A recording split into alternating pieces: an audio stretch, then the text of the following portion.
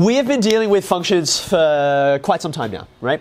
And what we're going to do now is think about how do functions interact with each other, particularly in the context of graphs. Now, the point of us introducing this particular idea, addition and subtraction of functions, the point of us doing this is so that, number one, all the functions you've ever looked at in the past that in any way involved addition and subtraction, we will understand them better. It's like a new lens to look at an old object. You're like, oh, cool, there are things I didn't see before, right? And secondly, there are some functions which we will not know how to graph with the regular old methods that we've got, right? There's no like quadratic formula. There's no like, oh, just put this number in, you get the y-intercept. We will need to rely on this new method to graph these future functions that we haven't looked at yet, okay? Now, just to quickly illustrate what I mean by a new lens to look at an old object. Do you remember when we introduced the idea of odd and even functions, right? You remember that? You're like, oh, some functions, many functions in fact, have different kinds of symmetry, right? Now, one of the examples that we gave you for a function which has even symmetry is x squared, yeah? Now, you've been dealing with x squared for for years at this point, right? But you never knew to call it an even function.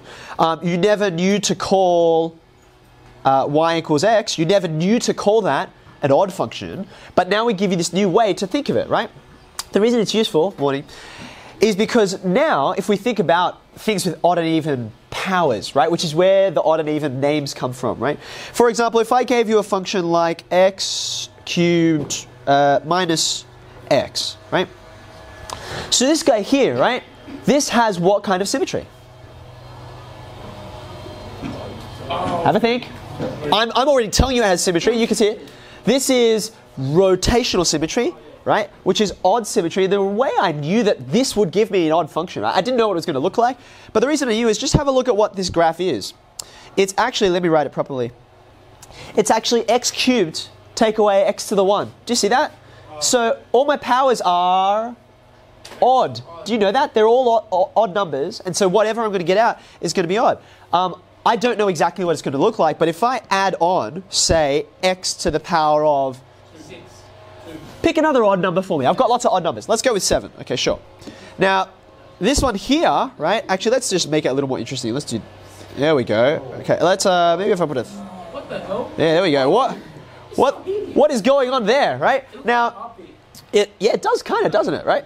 So this shape here, I didn't know what was going to come out when I started to press the numbers, but I knew it was going to have odd symmetry because I've got all these odd powers here. Does that make sense? Right? So this is like, oh, it starts with simple objects like this, right? You're like, oh, okay, do we need to know what even symmetry is to describe this object? The answer is no, we don't. We already know what this is about.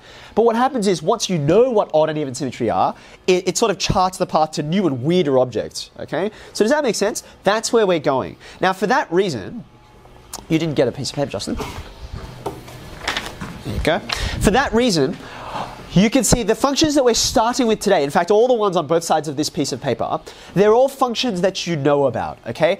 And we could graph these without knowing about addition and subtraction of functions, but I want us to use addition and subtraction of functions as our lens, okay? So here's the first one we're looking at.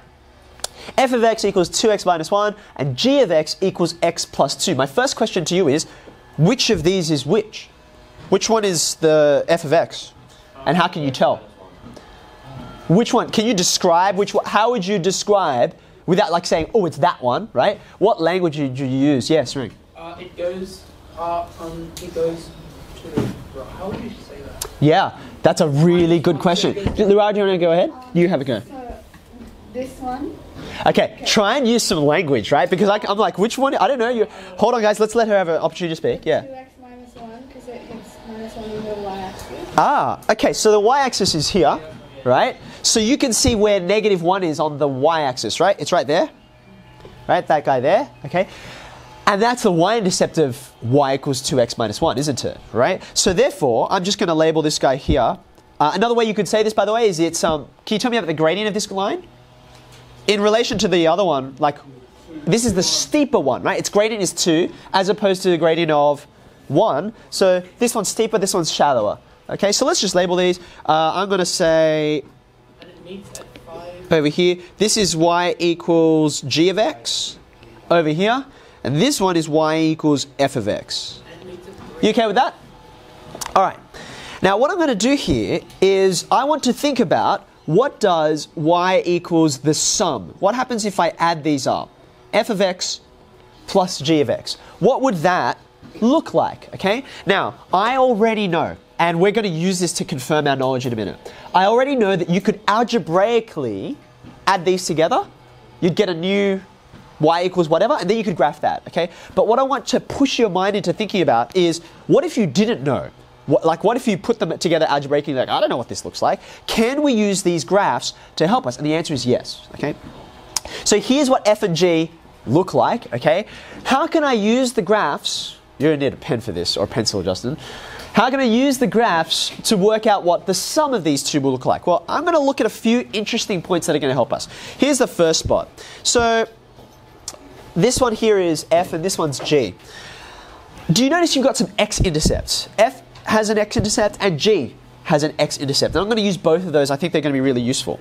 See this spot here, right? By the way, just looking at the graph, what does that look like? What coordinate do you think that looks like? Looks like a half to me, right? And the reason why I've put this into like graphing software is so that I get exactly a half, in fact, okay? So that is x equals a half. Now, I want you to look above that, and in fact, draw a line up with me, right? Up above, you've got this point here, right? So these points are vertically on top of each other, right? Now, if what I'm saying is, hey, my new function, the new thing I'm going to draw is f plus g, then at the moment, I've got 0 plus some other thing. What does that some other thing look like, roughly, anyway, on the graph? What numbers does it look like? 2.5. It's between 2 and 3. Let's just call it 2.5. Okay, 2.5. That looks like 2.5 to me. What's 0 plus 2.5?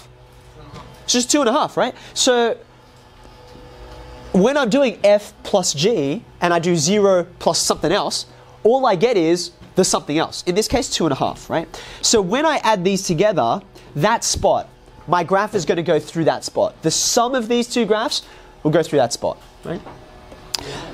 Okay, because I'm thinking about this graph plus this graph. That's what f of x plus g of x means. It's one graph plus the other one, okay? So that's what I got from this x-intercept. You notice there's this other x-intercept over here, okay? So let's have a look at this for a minute, right? So that's minus 2, x equals negative 2, right? Now when you look at the other graph is not above, it's below, isn't it? And you can draw, go ahead, draw this arrow down, like so, right? And that's at negative 5, isn't it? Now again, the whole way through, I'm doing this graph plus this graph, right? At this particular x value, I've got 0 plus negative 5. What is 0 plus negative 5? It's just negative 5, isn't it? So when I add these two spots together, this one plus this one, what I get is this one down here. Okay, Rastin, you have a question? Do you not care about the x coordinate?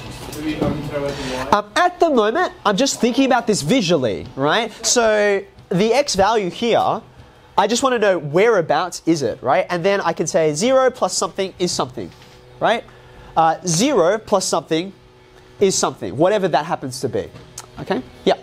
That's graphable. It is graphable, right? Now, just before we do graph it, I'm going to put one more piece of information here, just so I can be sure, okay? Another point that's interesting to me is here, that point of intersection, right? So at this point here, both of the graphs are equal to what? What y value do you get? You get 5, right? So I'm adding these two together. So what's 5 plus 5? 10. It's 10. So where's 10? It's up here. Up here, right? So whatever I get, when I add these two graphs together, should go through there. Do you agree? Are you tracking along with me so far?